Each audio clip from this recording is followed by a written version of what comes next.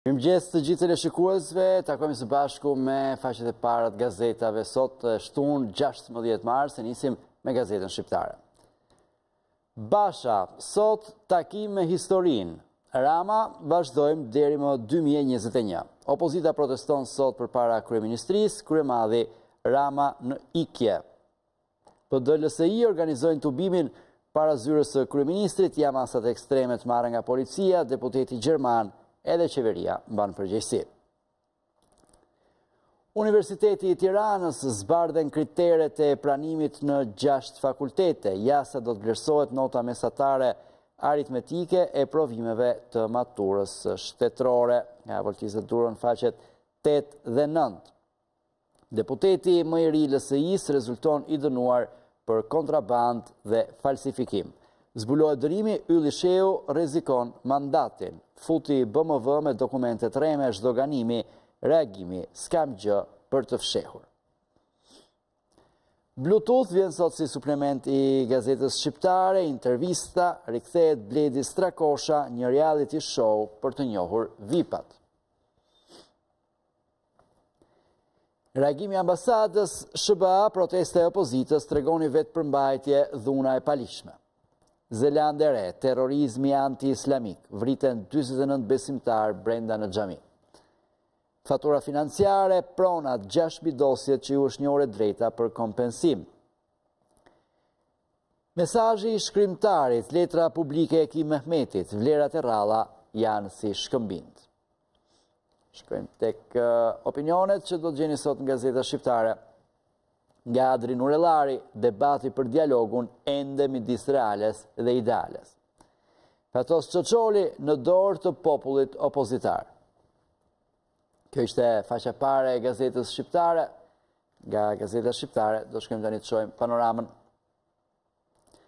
Tapit në Tiranë, lista shtes emrat që legalizojnë shtëpit. Zbardhet lista e tretë e hipotekës me familje që kanë gati tapin e legalizimeve për Tiranën. Emrat e përfituesve dhe procedurat që duhet të ndjekin. Panorama Plus, nga marka me emrin e saj të filmat erotik, jeta e Aurela Hoxhës në Spanjë me biznesmenin. Largimi dyshimt i Kevina Kthellës në mes të sezonet, pse ikin velinat nga Ermal Mamaçi. Vazhdojmë në titujt të tjerë. Përgjigjet Basha, mos u bëni palë me asnjë person apo parti. Plani i Partisë Demokratike për 48 orë protest, ambasada e SBA-s, parlamenti dhe qeveria janë legjitime. I dënuar për kontraband, deputeti të ri Ylli Sheu i zbulohet tjetër dënim penal i afsheu KQZ. Me armë zjarri, konfliktet të dytë plagosur në Kavaj dhe Bulqiz. Përgjimi, shpërndanin heroin pranë shkollave në Tiranë, 3 të arrestuar. Në Zeland të re, masakra terroriste, neonazisti vret 49 musliman në xhami. Nga Artur Zhej, ja përse du ta kërkojmë Ramën kur të mos jetë. Nga Kim Mehmeti, edhe një letër mikeshës. Dhe kjo ishte faqja e parë e gazetës Panorama për ditën e sotme. Do të shkojmë tani të shohim faqen e parë të gazetës Telegrafi. Gjermania, qeveria shqiptare mban përgjegjësi për situatën. Pas reagimit raportuesit gjerman Schmid, një tjetër personalitetit CDU-s, kryekëshilltari Martin Enze deklaron se jam kundër taktikave të ndërkombëtarëve ndaj opozitës dhe se informacionet nga Shqipëria vijnë të selektuara. Mungesa e gjykatës kushtetuese i mohon të drejtën opozitës të apelojë vendimet e njëanshme të parlamentit, duke e detyruar këtë të fundit të largohet. Mbi 150.000 protestues do mblidhen para kryeministrisë. Mijëra banor të Tiranës, nga mbar Shqipëria dhe emigrant do të protestojnë sot në orën 11 në bulevardin Dëshmorët e Kombit kundër korrupsionit, varfërisë dhe padrejtësisë.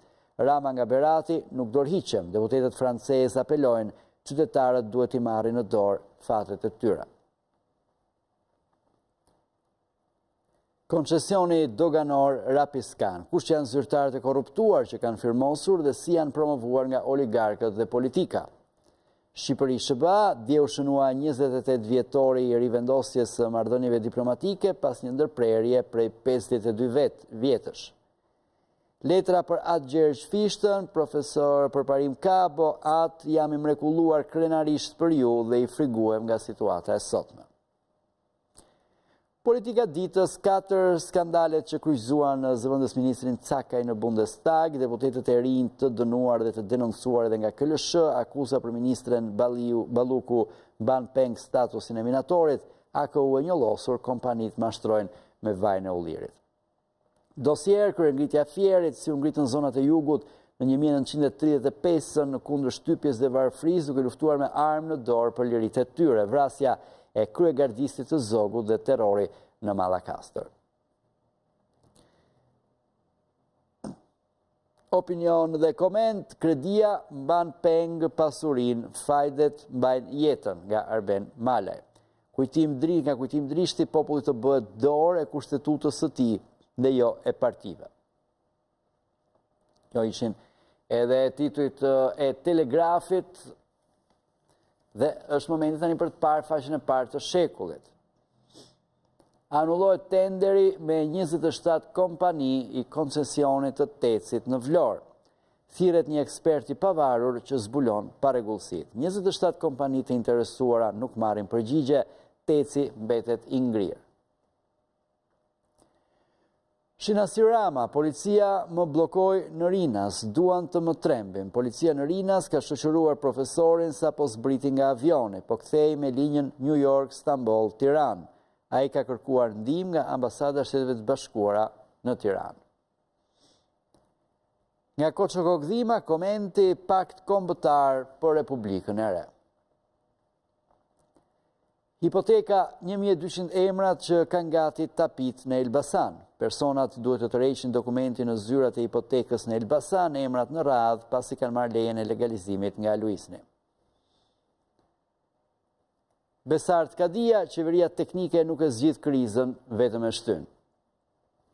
Zgjedhjet, asnjë përfaqësues i studentëve në bordet e universiteteve.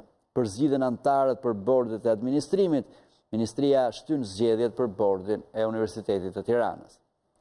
Paulin Zefi, pas rrënimit të parë, shtëpia tjetër e Fishtës pret restaurimin. To kanë qenë edhe titujt e gazetës Shekulli. Shkojmë tani tek Mapo. 16 e dytë është titulli Mapos. Opozita shqiptare del sërish në shesh sot pas një fushate ku lideri i Partisë Demokratike shfaqi më shumë premtimet që do kthejnë në realitet nëse vjen në pushtet. Sërish nuk jepen shumë detaje për protestën, si do të jetë ajo dhe si mund të zgjidhet kriza, flasin analistët Iris Luarasi dhe Alfred Lela. Gjergj Meta i vran me lutje në gojë, është një editorial i shkruar pikërisht nga Gjergj Meta për besimtarët musliman të cilët u vranë në Zelandën e Re. Profil Erion Veliaj dhe shembulli se çfarë ndodh atëherë kur bie fasada. Mapo letrare, Faruk Myrtaj, koha e tregimit nuk ka mbaruar. In memoriam, historia e një shkrimtari që jetoi e iku shpejt. Histori, cilësit luftarake të shqiptarëve nga Faik Konica.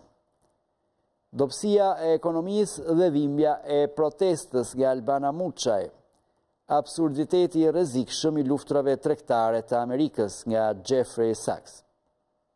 Madame Mapo, Elbenita Kajtazi, shpirti i lënguar nga lufta, udhërrëfyes drite për publikun botror. Kjo ishte faqja e parë e Mapos, nga Mapo mbrim tani tek koha jon. Kryeministri Rama fshihet në bunkerët e Shpiragut. Shqiptarët sot vërshojnë në shesh kundër qeverisë, kryeministri aratiset në Berat.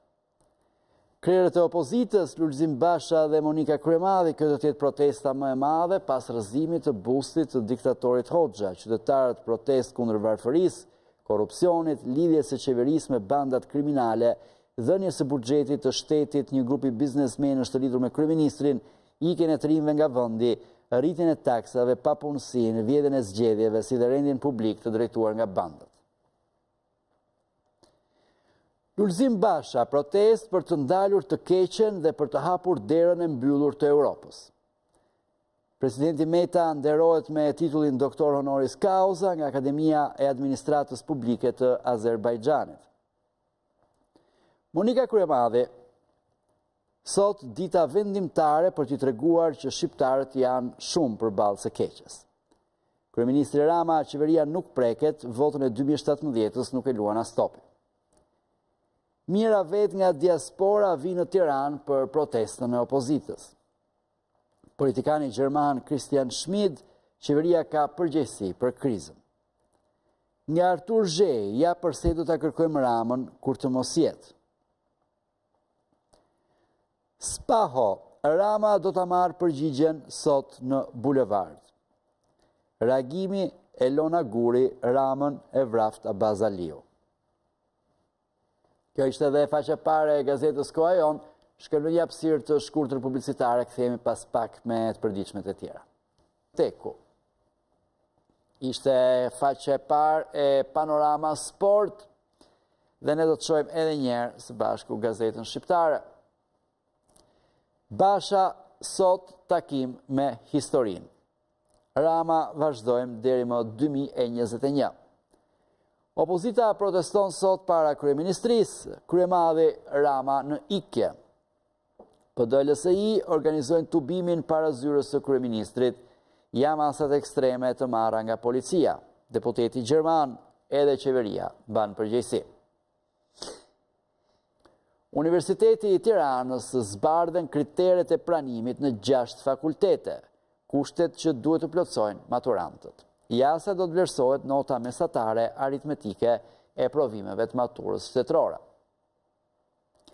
Zbulohet dënimi Ylli Sheu rrezikon mandatin. Deputeti më i ri i LSI-s rezultoni dënuar për kontraband dhe falsifikim.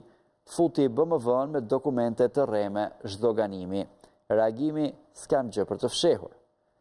Bluetooth intervista rikthehet Bledi Strakosha, një reality show për të njohur VIP-at. Reagimi ambasadës SBA protesta e opozitës tregoni vetë përmbajtje dhuna e palishme. Zelande e Re, terrorizëm anti-islamik, vriten 49 besimtar brenda në xhami.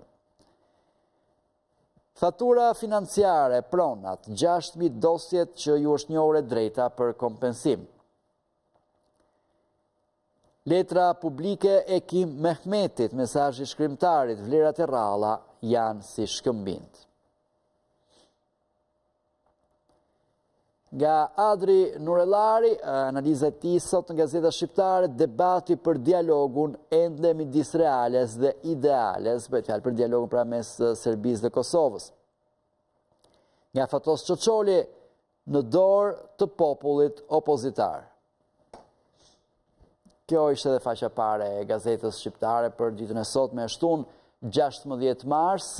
Ne do të bëjmë një pauzë të shkurtër, do të kthehemi pastaj sërish drejt për drejt, por këtëherë me telefonatat tuaja për të dëgjuar mendimin tuaj, opinionin tuaj për çështje të ndryshme apo ndonjë problem që dëshironi ta bëni publik.